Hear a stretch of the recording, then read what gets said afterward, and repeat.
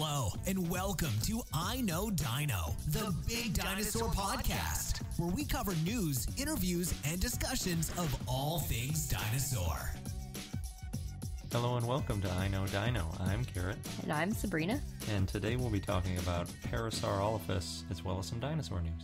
First in the news, there's a new oviraptorid dinosaur discovered, and it was published in Scientific Reports on Nature.com. The title of the paper is A New Oviraptorid Dinosaur, parentheses, Dinosauria oviraptorosauria, from the late Cretaceous of South China and its paleobiogeographical implications. It was published by Junshang Liu and others. So it's yet another oviraptorid dinosaur that was discovered in the Guangzhou area of China. This one's called Huananosaurus guangzhouensis. So Huanan means southern China, and Guangzhou is the nearby city that it's named after. It was discovered during construction of a railway station, and those are kind of two things I'm starting to think about when I think of China, as dinosaurs and trains everywhere. It's believed to be from the late Cretaceous and about 72 million years ago, and it's characterized by a bony crest on the top to the back of its head. So it really looks a lot like Oviraptor, but it has a smaller crest. There are also quite a few other differences in the skull when you compare it to other oviraptorids, but most of them aren't that obvious, at least to me, unless I'm really scrutinizing the skull, so I'm not going to go into all the details of it, but we'll post a link to the article if you really want to see all the scientific post-orbital differences and all these little minute changes in the skull. They discovered a nearly complete skull, several vertebrae, a complete hand, and some partial leg and arm bones, so they have a pretty good idea of what it looked like. And there is a really good artist rendering on scinews.com that we'll also have a link to. The nearest relative to this dinosaur is called Psittipodi, which was discovered in Mongolia, and that leads scientists to believe that they had quite a large range, since this one was discovered in southern China and was about 3,000 kilometers or 1,800 miles away. The authors of the paper also talked about how this area in China is becoming a hotbed for dinosaur discoveries, especially for oviraptors, so it'll be interesting to see if there are other new discoveries coming out of that area. The Smithsonian magazine published an interesting piece on the Cleveland Lloyd Quarry. So for a long time, the Cleveland Lloyd Quarry in Utah has been a big murder mystery spot. The quarry is 148 million years old and has a bunch of Jurassic dinosaur fossils, 75% of which are of Allosaurus, at least of the ones that have been found so far. And for years, scientists have wondered what happened here that made so many Allosauruses die in that spot. And theories have included it being a predator trap, so maybe a Stegosaurus got stuck in quicksand and the scent attracted predators, and then they also got stuck and the scent attracted more predators and so on. Or severe drought, or bodies floating and bloating and coming in from other areas. So now paleontologist Joseph Peterson and his team are reconstructing what happened. And in the Smithsonian, they reported that they've been cleaning up and removing limestone the last 4 years so they can map the fossil bed in detail using photogrammetry, which is 3D photographic maps. And they're also experimenting on bird carcasses to see what happens, quote, when they're soaked in the type of ancient environment that Cleveland Lloyd represents. So what they're finding so far is that there may have been a toxic water source for the quarry, but there's still a lot to find and learn. So just this summer, the team found a new part of the quarry to excavate, and it has evidence of a 48th Allosaurus, so it'd be interesting to see what else they find out. Next in the news, there's an article titled The 5 Most Gruesome Dinosaur Injuries Ever Discovered, which is published in Forbes by Shayna Montanari, who keeps popping up in our research with some really good articles. This one highlights a few things. The first one is a nearly complete Allosaurus specimen with a lot of trauma to one side of its body that may have resulted from an infection or congenital abnormalities. And there was so much extensive damage in that side of the Allosaurus that it was in the whole range of ribs, vertebrae, toes, hips, and arm bones. So all over one side of the body. It looks like quite an injury. They also looked at an amputated sauropod tail that was discovered in 2013, where there is a damaged vertebrae that shows signs of regrowth after it was damaged, indicating that the dinosaur survived the trauma and likely lived with an amputated tail for at least a while. The scientists who discovered this feature believe it's possible, as it happens fairly frequently with crocodiles that have somewhat similar tails. Yeah, that sure would be unpleasant though. And I was kind of wondering about the balance, because I knew they use their tail a little bit for balance, but... They use it for defense too. Yeah, that's probably how it got injured, I guess. Poor sauropod. There was also a discovery of Majungasaurus with teeth marks in its bones from another Majungasaurus. That indicates the first evidence of non-avian dinosaur cannibalism. So apparently the Majungasaurus teeth characteristics were unique in that time and place. So the marks that were made in the other Majungasaurus are quite likely from cannibalism. And then they also found those teeth marks in other animals, so it looks like it was just attacking everything. There's also another discovery of a series of lesions on different Triceratops frills where they took a good amount of damage while they were using their frills for defense. Based on the markings, they believe that most of these injuries came from other members of the same species while in sort of competition combat, and certain types of ceratopsians were more likely to get in this combative behavior than others. The ones that are similar to Triceratops, not the other type that has the one horn down the nose, the one with the two above the eyes, are more aggressive, I guess, from their data at least. And finally, they have some evidence showing that synraptors may have bitten each other on the head, and they discovered that by finding tooth strikes, they call them, on one another's head that appear to be from the same size teeth that they had, and at the right angle to be kind of chomping at each other. And they found about 25 partially healed bite wounds, so obviously that happened while they were alive and not getting chewed on afterwards. That's pretty nasty. There may be a lot more different types of dinosaurs to discover than previously thought. Gwyn Guildford on Quartz wrote a piece called "We're Not Even Close to Discovering All the Dinosaur Types That Existed," and we've discussed this before, but I just wanted to talk a little bit about her article. So according to Gwyn, in 2006, scientists estimated that there were 1,844 discoverable dinosaur genera, and that if we keep finding about 15 new dinosaurs per year, about half would be discovered by 2037. But since 2006, new dinosaurs have been found at a faster rate, and in 2006, 527 genera were named, but now we've grown to around 800. So this means that there may be more dinosaurs than previously estimated, and one professor estimates that it could be as many as 3,400 types of dinosaurs. So this is my favorite news story because it led me down a rabbit hole of the Australian outback, which was really fascinating. So there's a new museum that's sort of scheduled to open. It doesn't really have a firm date yet, but it's called the Eromanga Natural History Museum. And the description on their website is, quote, "The Eromanga Natural History Museum is an educational and tourism development committed to discovering, conserving, and showcasing the fossil, natural, and cultural heritage from the prehistoric and modern-day environments of the Upper Murray, Darling, and Lake Eyre/Cooper basins. As a premier tourism attraction, it will dedicate itself to celebrating the prehistoric history and the amazing diversity of life of outback Australia, from the tiniest fossils the size of a sugar grain to the mightiest dinosaurs Australia has ever seen," end quote. Which is a pretty fun description for a museum, I think.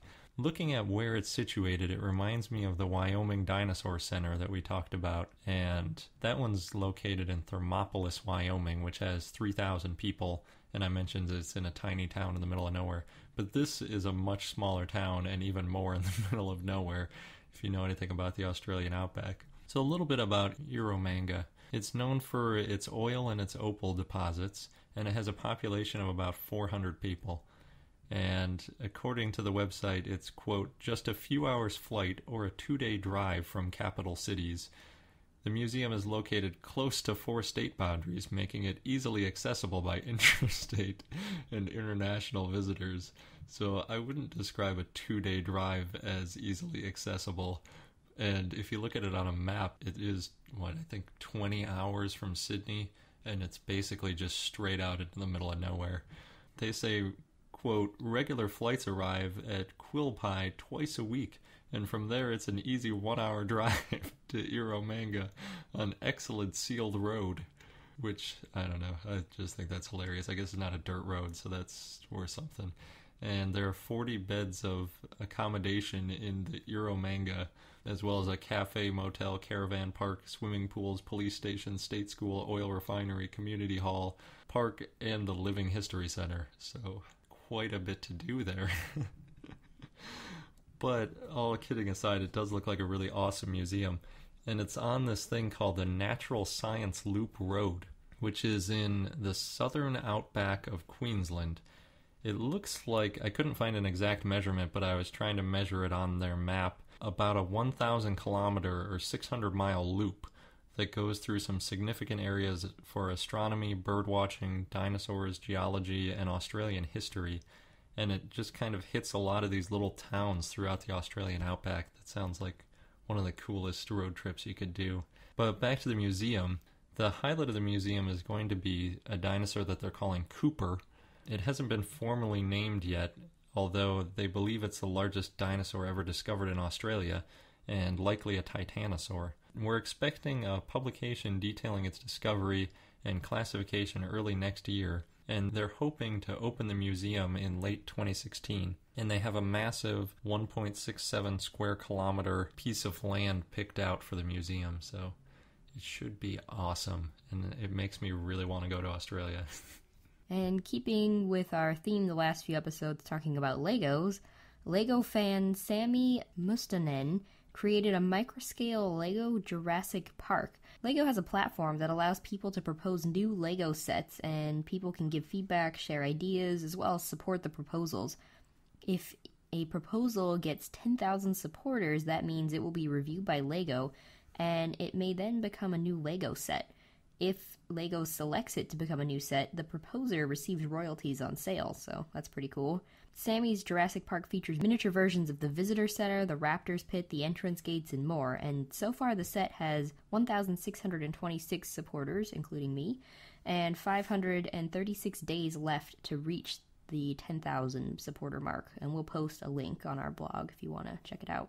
Oh, also about Legos, we've been talking a bunch about the Lego Jurassic World video game, and we just unlocked the Apatosaurus, and Sabrina had mentioned that she really wanted a baby Brachiosaurus, and that's basically the way that they have the Apatosaurus. For some reason, it's like a tenth the size of the Brachiosaurus, and it runs around a lot faster, and I think Sabrina spent about 15 minutes just running around in circles enjoying the baby Apatosaurus, so...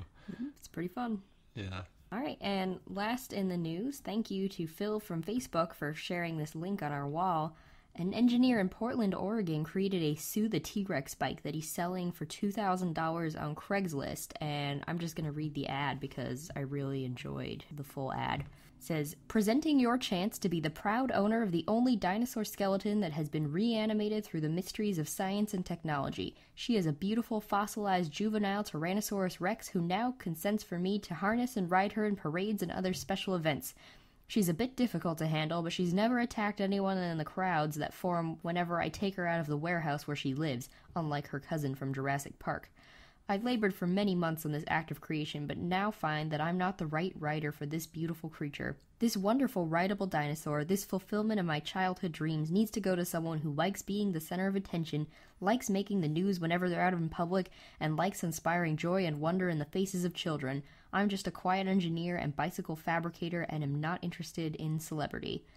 Specs: 12 feet long from head to tail, 5.5 feet wide stance, 8.5 feet tall, size of a 12-year-old young adult T-Rex, 90 pounds recumbent tricycle made from chromoly steel, foam, and textured paint, 200-pound rider weight limit, 9-speed wide-range drivetrain with a top speed of about 15 miles per hour, comfortable cruising speed of about 7 miles per hour.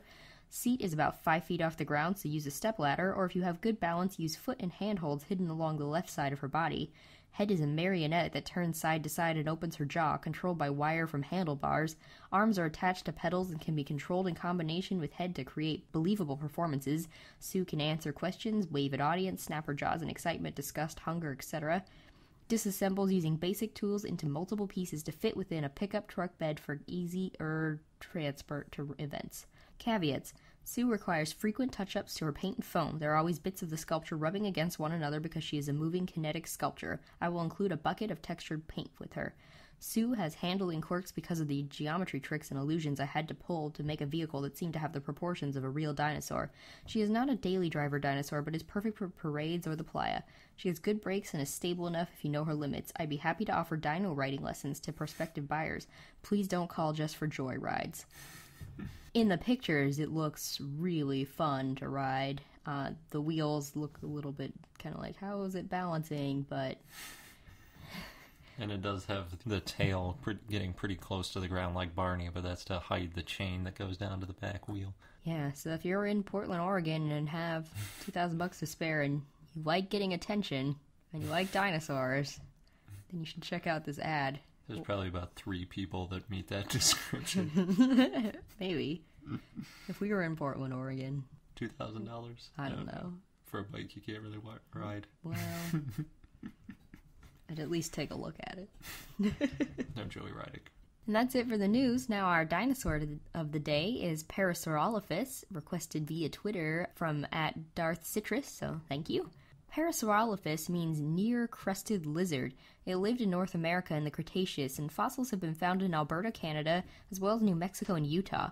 Fossils were first found in 1920, but it wasn't first described until 1922 by William Parks, and this was based on a partial skeleton and skull that was found in Alberta. It's named after Sir Byron Edmund Walker, the chairman of the Board of Trustees of the Royal Ontario Museum, and it has an estimated length of 31 feet, or 9.5 meters. It weighed about 2.5 tons, and the skull was about 5 feet, or 1.6 meters long. Parasaurolophus could be both bipedal and quadrupedal. It probably ran on 2 legs, but walked on all 4s when eating. It's thought to be closely related to Saurolophus because they have a similar-ish crest, but it's now thought to be an offshoot of lambeosaurines, which we talked a little bit about the differences of these subfamilies in episode 31, Corythosaurus. But just to reiterate, there's a couple of subfamilies. So Parasaurolophus is part of the hadrosaurid family, and there's a few subfamilies. There's Saurolophus, which had no crests or solid crests, and there were lambeosaurines, which had hollow crests, like Parasaurolophus. Originally, Parasaurolophus was thought to be similar to Saurolophus because it had a crest, but again, the crests are a little bit different. There's 3 species of Parasaurolophus. There's Parasaurolophus walkeri, which is the type species, Parasaurolophus tubican, and Parasaurolophus cretaceous, which has a short crest. So, Parasaurolophus walkeri has a straight crest and simple tubes, which, as we talked about in Corythosaurus, these hadrosaurs had this kind of tube structure. Parasaurolophus tubican had a long crest with complex tubes, and Parasaurolophus cretaceous had the smallest, most curved crest. So again, the first species found was Parasaurolophus walkeri, which is why it's the type species. One specimen of Parasaurolophus walkeri may have had a disease, and this is based on a V-shaped gap in the vertebrae near the base of the neck, though another interpretation is there may have been a skin flap or ligament that supported the head, or the fossils could have been damaged through preparation. Charles H. Sternberg found a partial skull in 1921 in the Kirtland Formation in New Mexico, and he sent that up to Uppsala, Sweden, and Carl Weimann described the second species, naming it Parasaurolophus tubican, and the name tubican comes from the Latin word for trumpeter. In 1995, a second nearly complete Parasaurolophus tubican skull was found in New Mexico, and Parasaurolophus tubican existed slightly later than Cretaceous in New Mexico, and it lived among ornithischians, saurischians, pterosaurs, turtles, and fish. In 1961, John Ostrom described the third species, Parasaurolophus cretaceous, based on a partial skull with a short crest and most of a skeleton. The name comes from the Latin word curtus, which means shortened, and crestaceous, which means crested. New Mexico at the time of Parasaurolophus cretaceous was swampy and close to the Cretaceous interior seaway. Parasaurolophus cretaceous probably lived among Pentaceratops sternbergi, a ceratopsian, and Pachycephalosaur stegoceras nova mexicanum. Parasaurolophus cretaceous is the smallest of the species, and Parasaurolophus tubican is the largest. In 2014, the journal PLOS ONE published a study by Xing about another possible species called Parasaurolophus jiayensis. It was originally Carinosaurus jiayensis, and it was found in China. Carinosaurus was named after Charon, who's the boater in Greek mythology who rode the deceased across the underworld. Dinosaurs in the late Cretaceous in North America were very similar to dinosaurs in Eurasia, and Carinosaurus was slightly larger than other Parasaurolophus, about 40 feet long, weighing 6 tons, compared to 30 feet and 4 tons. But because of their similarities, that's why it was considered another possible species of Parasaurolophus.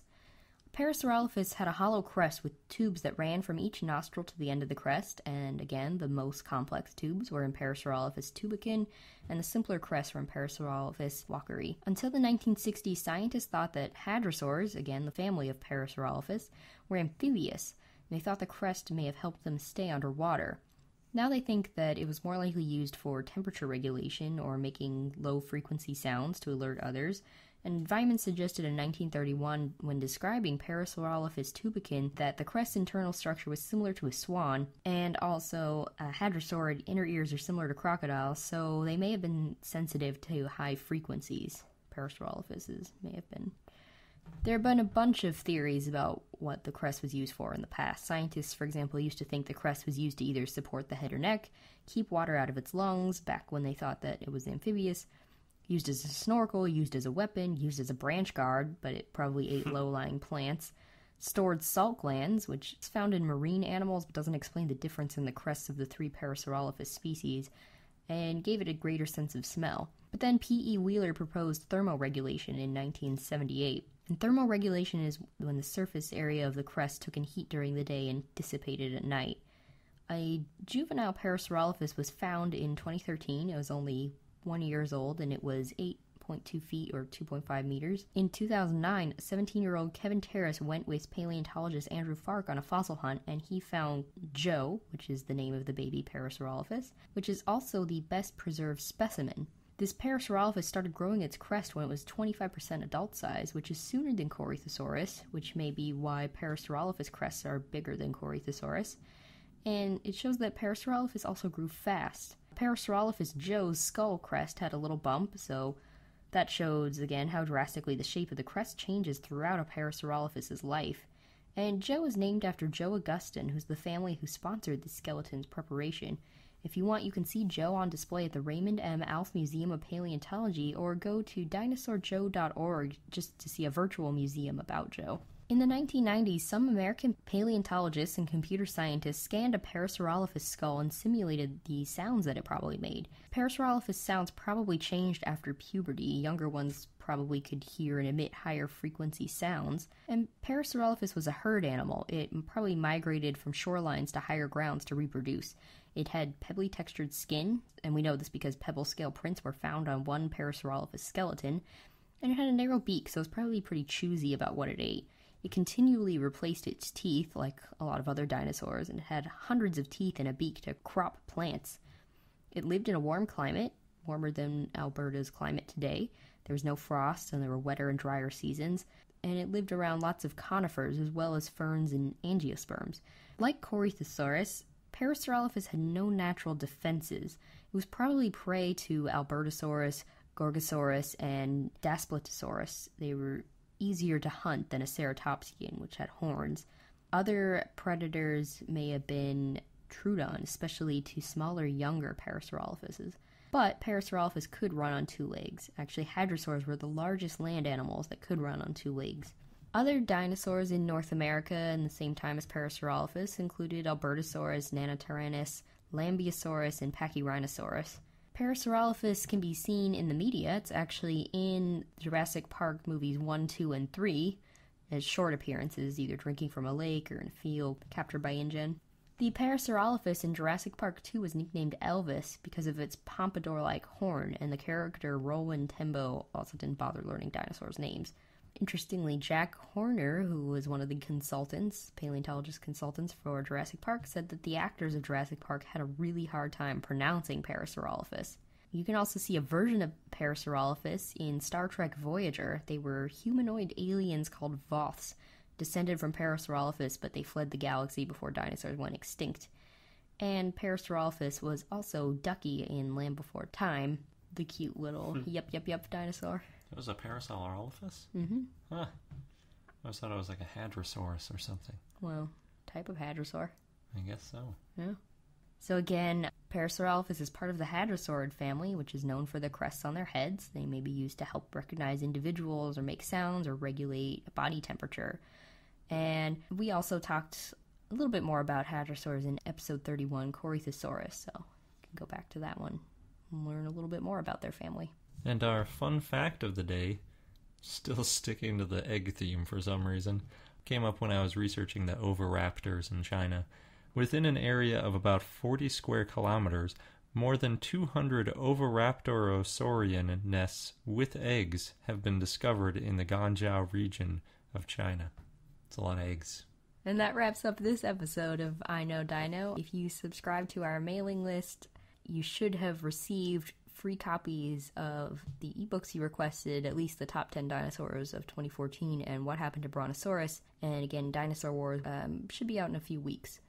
So thank you for your patience. If you received the books and had a chance to read them, we would really appreciate reviews, but no pressure if not. Anyway, thanks for listening, and until next time. Thank you for listening to I Know Dino. If you have any questions or comments about dinosaurs, we'd like to hear from you at plesiosaur at iknowdino.com. And for more information on dinosaurs, go to iknowdino.com or follow us on Google, Facebook, Tumblr, or Twitter at I Know Dino.